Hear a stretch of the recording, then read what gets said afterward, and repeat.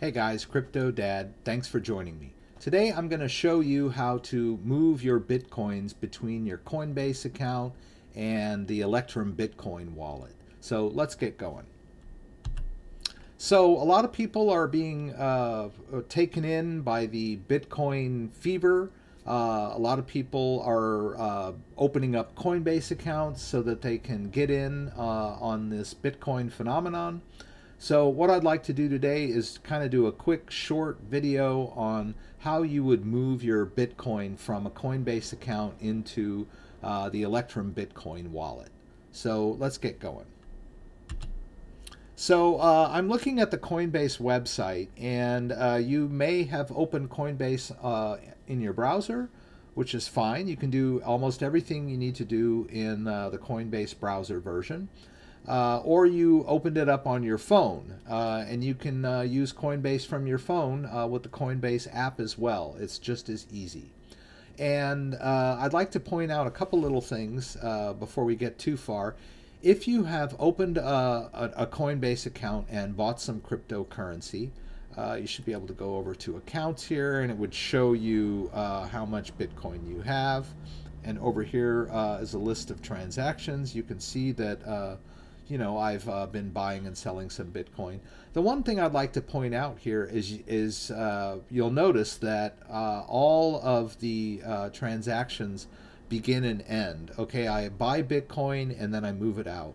And that's really what you should use a Coinbase account for. It's not really for long-term storage or everyday use. Okay, you'll want to use a Bitcoin wallet for that. And before I go too much further, I'd also like to point out in the settings that there is a security tab over here. And in this security tab is two-factor authentication. I highly recommend that you enable two-factor authentication on your Coinbase account. And I have a video that shows you how to do that pretty quickly. Okay. So also, I'd like to show you here, I'm going to mirror my phone.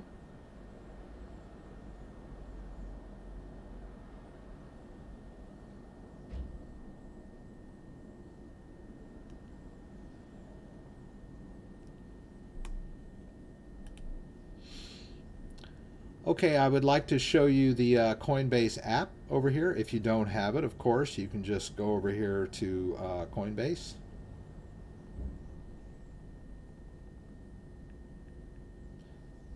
It's a hot app right now. Okay, you can just download it onto your phone from the App Store, and just go in here and open it up. Now, you could start Coinbase from the app on your phone and completely set up an account, or you can open your Coinbase account on the web and set up your account that way on their website. And then once you have opened an account on either, it's obviously you could sign into your Coinbase account from either platform. Okay. So there are times where I like to be on the website. I believe the security settings are a little easier to deal with on the website, but buying and selling Bitcoin on the app is a lot easier, I think.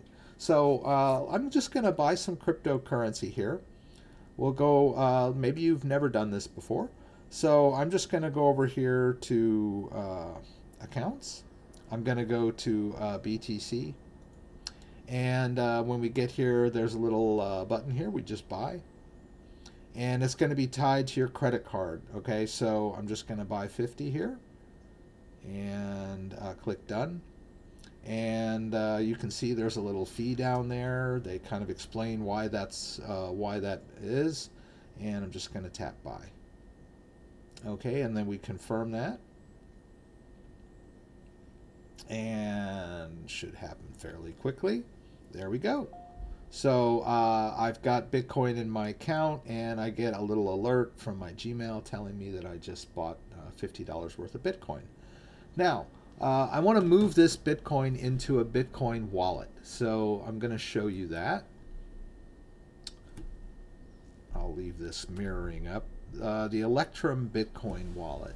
I have a video on how you install the Electrum Bitcoin wallet. It's fairly straightforward.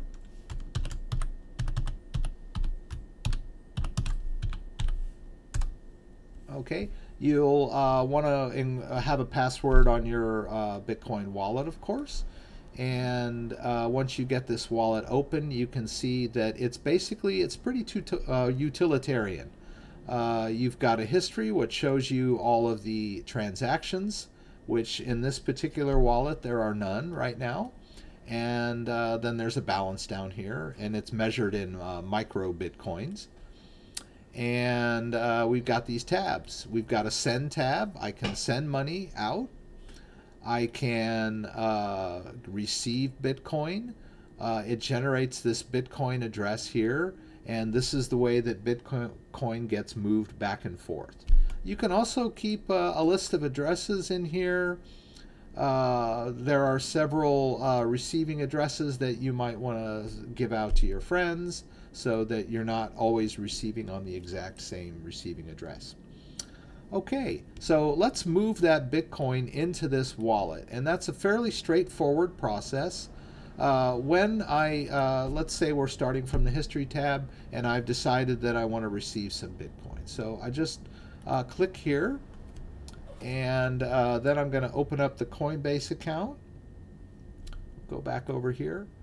So I don't really want to buy and sell. What I want to do is send. And if you'll notice up here in the corner, there's a little paper airplane, and that is how you send Bitcoin. So I'm going to tap that. Okay, it wants to know how much I want to send. I'm just going to hit use max.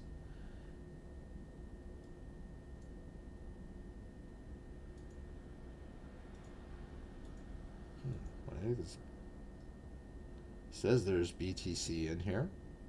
Let's try that again.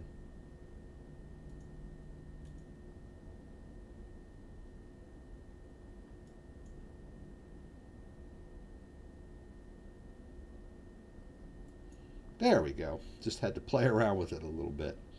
Okay, so now I've tapped use max, and that's the amount of Bitcoin that I'm going to be sending. It's measured in Bitcoin. It's 0.0051, and the dollar amount is 47.77. Now I'm going to tap send. Now I want this address over here in my Bitcoin wallet. Now I could hit this copy here, which copies this Bitcoin address into my clipboard, and then I could paste it over here. Actually, I can't paste it because I'm using my phone, right? So if I were using the web-based version of Coinbase, I could do that. But an easier way and a more robust and secure way is to scan this QR code here. And I can do that with the phone app. You'll notice over here in the send field, there's this little QR code icon. I'm going to tap that. And then I get this scan code. So I just lift up here, and it scans that code in there. And you'll notice too that these addresses match. 1EMX blah blah blah blah, and we know that we've copied the address in there properly with no mistakes. And I'm just gonna make a little note here. Electrum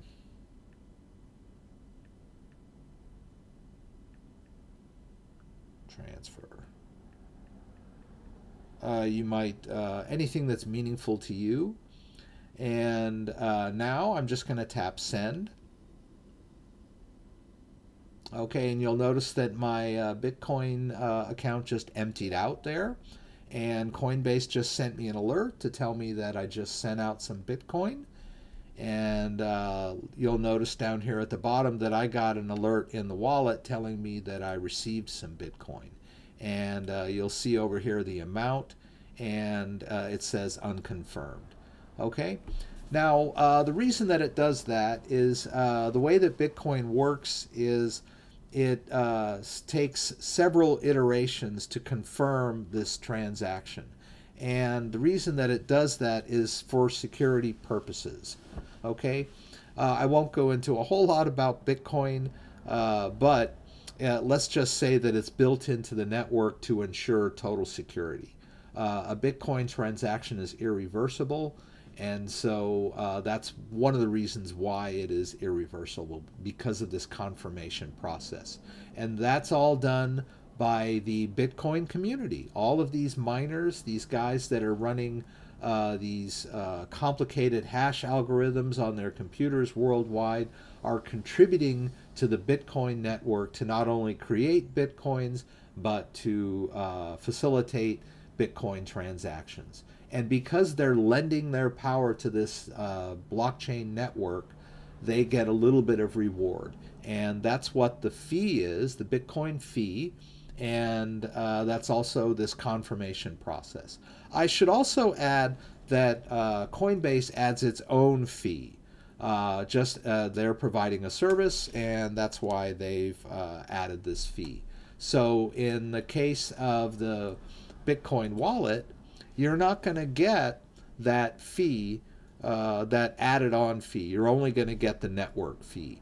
And that's maybe another reason why you would want to store Bitcoin in your own wallet and not use Coinbase for your day-to-day back and forth because of their added fees. So there you have it, guys. Now we've got some Bitcoin in our wallet here, and we can send Bitcoin to someone else, and we can receive Bitcoin from my friends or your friends. Now you can post this. The receiving address is perfectly fine for people to see publicly. There is a private key also in Electrum that's stored on your computer, and it's encrypted, and only you have access to it, and that's why you protect this application with a password. So I hope this video was helpful. I hope you get into Bitcoin and enjoy it as much as I have. I'm going to go ahead and end the video here. Eventually this transaction will be confirmed completely, and then I'll be able to send out the Bitcoin. So thanks for joining me, guys. I hope you enjoyed the video. Give me a thumbs up if you liked it, and subscribe to my channel. I'd really appreciate it, and then you can enable notifications so you'll be notified whenever I post new videos. Thanks again.